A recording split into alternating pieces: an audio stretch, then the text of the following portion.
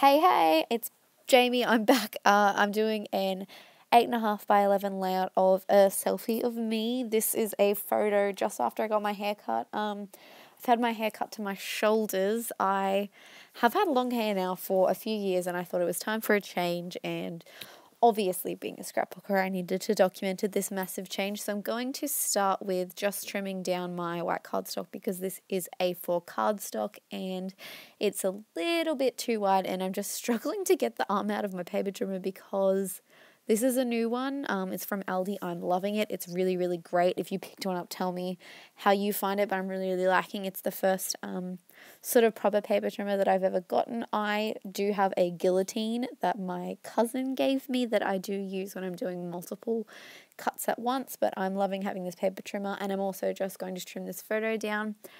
It cuts photo paper okay, at least the photo paper I use. I get my photos printed at Big W here in Australia, so it kind of gives a little funky edge, but I think it could just be the blade is a little bit dull. I'm going under the assumption that they're probably not the best blades ever, but they're working perfectly for me in being a budget scrapper. I'm loving using them. So here I am putting some double-sided tape on the back of my photo because at this time I had no idea what I was doing.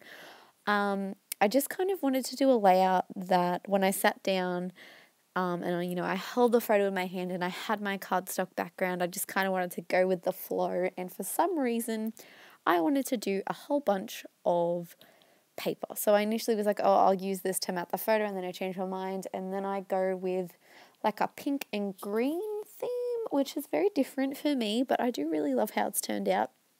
I'm just going through this paper pad, pulling out a few papers. This is a paper pad from Kmart. I will say this, their paper pads in Kmart are really good quality, particularly their 6x6 ones. They are like a little bit wider than 6x6, which is kind of annoying because for this layout I was doing 2-inch squares. There's my head, get out of the way. So I'm just going to quickly cut these down to 2x2, and I do cut that out so you don't need to see me cutting them all out, and I've got them off sitting on the side. Firstly, I decided to mat my photo with a little bit of vellum because I didn't want to do any paper layers because the background is going to be so full of paper.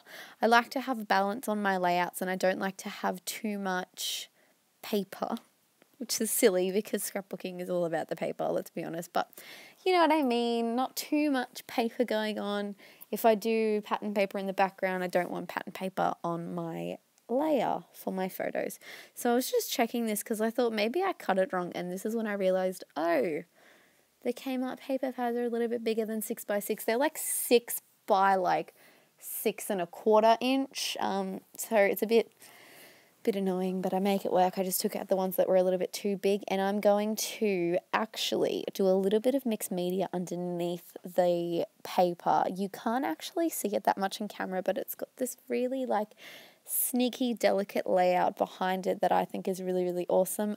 This is Dylusions ink. It's water activated. It's the same ink that I always use. I think this is called rose quartz. I did show it before, so just have a look. I'm doing the packaging technique. I like to do wet on wet because I think it spreads a lot better. So I just sprayed some water onto my cardstock and sprayed it onto the ink as well. And I'm actually using a Ziploc bag because it was the only piece that I had with me. So I'm just going to use some paper towel to dab up all the edges. I would totally recommend doing this technique. It is so fast. That background right there, 2 minutes. Done. Perfect. I'm adding a little bit of extra water on top of it, and I just spray it on my hands and kind of shake it on there. And this gives it sort of a bleached look, which I think is really cool. I like to let it sit on the paper for 20 seconds, and then I just grab my paper towel and I mop it up, which is what I'm doing here. And as you can sort of slightly see, it picks up a little bit more of the background, and I'm just cleaning off my desk because I don't want any water getting on there. You can't really see it that much, but it does sort of show up in person. This is some gold spray that I'm just shaking up. It was not working very well. And I'm just going to dab it on there for a little bit of extra pizzazz underneath it. And obviously gold is the accent colour for this. Another really great thing about Kmart papers is they have gold foil on them. Also Reject Store here in Australia, they have gold foil. So if you want some cheap, really pretty stuff, go there, guys. I'm not I just love their stuff. I think they're fantastic, and I think if they didn't exist, I really don't think I would be scrapbooking because it's just too expensive here in Australia.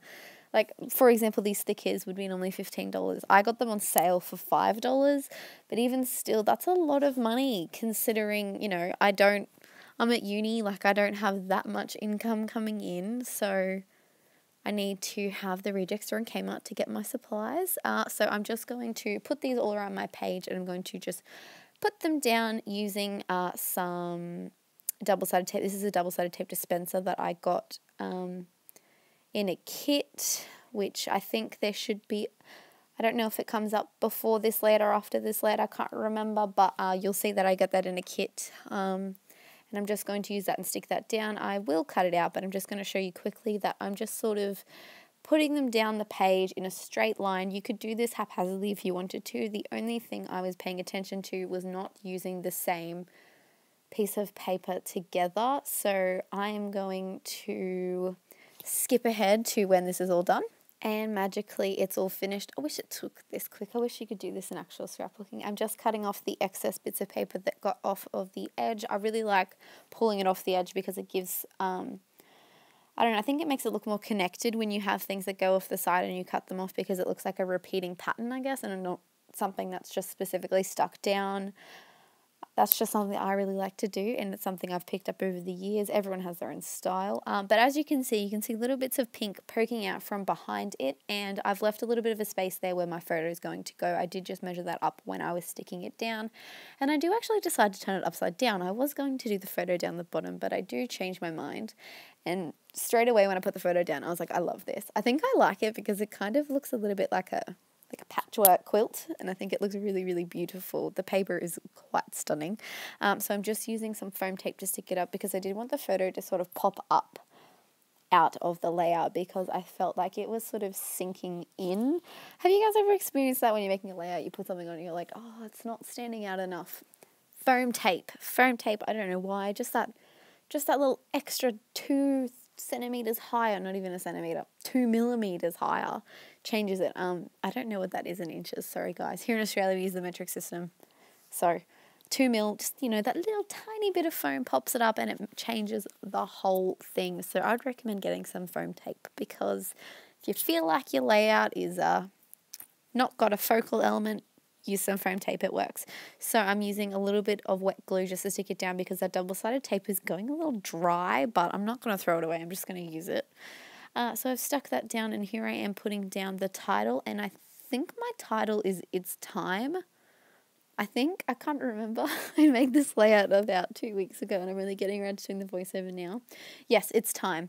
And I finally was able to do a side title. I don't know if you guys have noticed, but throughout a few of my recent videos, I've been trying to do side titles, and I just really like the way that they look, and I finally got to do it with this one. So the story behind it's time for a haircut, and I do actually journal on this page, which is something very different for me. I think on my last 2 layouts I've done journaling on, but I've done journaling around the outside, so it looks like a design element, not necessarily journaling. I'm not a big fan of journaling, probably because my stories aren't that fun. Like, this is just, I got a haircut, and I do sort of extend it out. So here I am just going to write it, and that's all done. And I like how it's given an extra black element to the page because those thickers are very out there, and I've got really out there thickers, really out there background, so I needed another black element just to sort of tone it down. And I actually quite like having some journaling on there. I am liking having journaling on there, and I'm liking having journaling that is sort of hidden journaling, I guess. You have to be really paying attention to this layout to be able to see this journaling, which I really, really like. So I'm just going to start to get to the exciting part, which is embellishing. I'm going through this paper pad from Aldi, and I really like it. It's so massive, the embellishments. I don't know how I'm going to use it. I think I'll probably end up using it in Project Life for filler cards because they're just way too big, and as you guys know, I really, really like teeny tiny mini embellishments. I just like to have little sprinkles everywhere.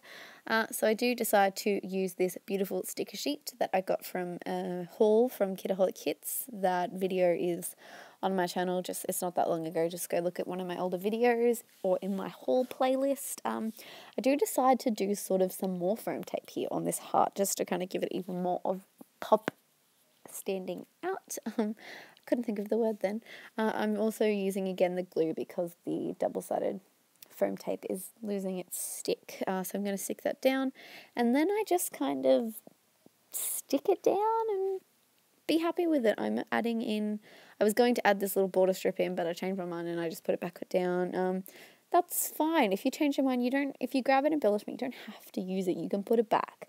And I'm just grabbing stuff from the sheet. So I've grabbed a little tab, put up the top. I love tabs. I want to get a tab punch. I think I will. That might be something I ask for my birthday, because my birthday is coming up at the end of this month, June. I'm very, very excited for that. I will be 21. Yeah. 21. I know for a lot of you that's probably still quite young, but I'm very excited. This is also my final year of university, so we're going to see how next year goes, keeping up with scrapbooking and keeping up with project life, because I will be very busy. So, sorry about that rambling, just life update for you guys. If you were curious, I'm sorry I'm out of frame here. I think all I'm doing is actually just sticking down some random embellishments.